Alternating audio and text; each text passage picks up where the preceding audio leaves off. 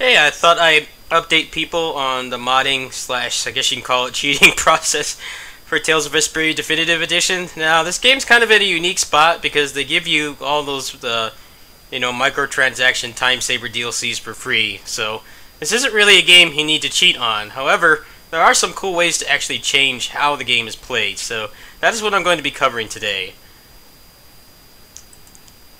So, there's a couple things here. Let me go ahead and enlarge this so you guys can read it. One of the things that's nice to use if you have access to the PC version is the art usage multiplier. Basically, when you use a move a certain amount of times, usually it's like 200 times, some moves actually take even more than that, then the properties will change. So if you don't want to deal with that, you can actually put on the multiplier. So by default, it's on a 10 times multiplier, meaning that every time you use that move, it will count for 10 uses. Now, also, apparently you get a 3 times damage boost if you max it out at 9,999. So if you're planning on doing a solo run and you want it to be, accurate, then you probably would want to put the multiplier on 10,000 and just do everything once that way. However, I usually put it on 5, so go ahead and change that right now. And when I go back into the game, you'll notice that the multiplier is active. There are also some other things as well. You can quick gain skills, but however, with the second thing I'll be talking about, that may not be necessary. The rest of this stuff is kind of whatever. There's also one I have not downloaded which allows you to use the grade shop options on the first playthrough. That would definitely be something for people who have put an extensive amount of time into either or the PS3 or 360 version. So if you just want to go straight into a solo run kind of environment, then you can definitely do that right away. You can also give yourself money as well. I don't really see the point in that. I use the time saver DLC and I haven't had any issues at all. Now what's interesting here is someone made a new cheat engine table today that allows you to choose which skills you want to unlock. There is one that allows you to just put all the skills on everybody, but obviously that adds a lot of clutter, and also there will be a lot of skills that just are plain not compatible with the character. So I don't know if that makes the game crash or not. I don't have any kind of SP modifiers on right now, so it's kind of difficult to test. When I get to the second playthrough, I'll definitely put more extensive testing. But for now, what we're going to do is we're going to give Yuri a universal backstep cancel. One of the biggest complaints a lot of the newest players have with this game is that it is very stiff. It does feel unresponsive, especially at the beginning. The free run cancel helps, but it is kind of awkward because you always have to push it in the direction you're moving. So sometimes you have to run towards the enemy to be able to have that extra flexibility, and to reduce the recovery of your moves.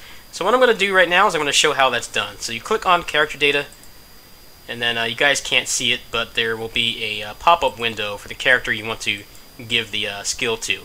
So I click that, and then you'll see the skills here. So it's got all of them here, so if you just want to straight up cheat and not bother with acquiring the weapon and getting the LP and stuff, you can do that, but I'm going to use it for something more useful, which is just to give someone a step cancel.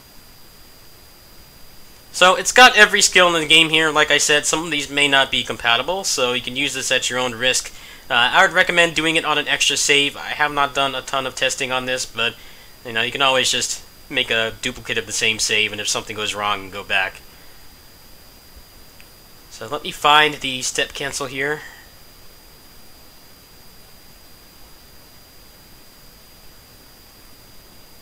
Alright, so here it is. So you click that, and then you click on the value, and you change it from locked to unlocked. So if I go back into the game,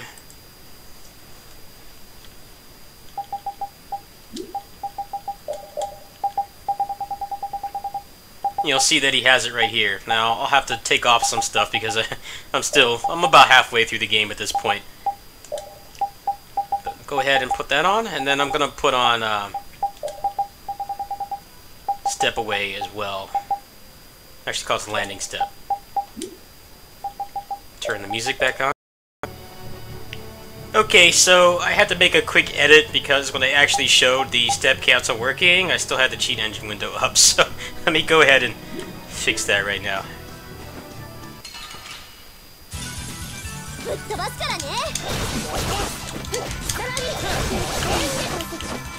So ideally you would probably want to add a guard cancel as well. That way you can get into the back step a little quicker, but other than that, it works fine.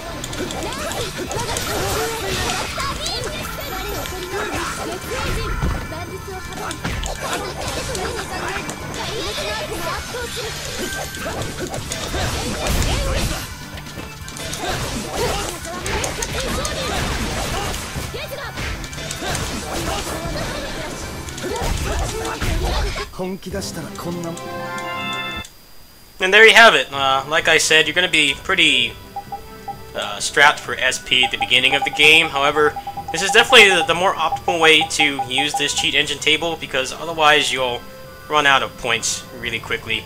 Also, if you give everyone every skill, it's going to add a ton of clutter. Even though you'll be able to make everything cost 1 SP in your second or third playthrough, you're still just going to have a bunch of stuff that's straight up not compatible with your character. So I would recommend doing some testing. Like I said, go ahead and make separate saves and test things out that way. You're not going to have a lot of SP to work with unless you decide to, you know, cheat further and give yourself unlimited SP. But if you just want to make the game more responsive, this is actually a great option. I will go ahead and put the links in the description. Thanks for watching. Peace.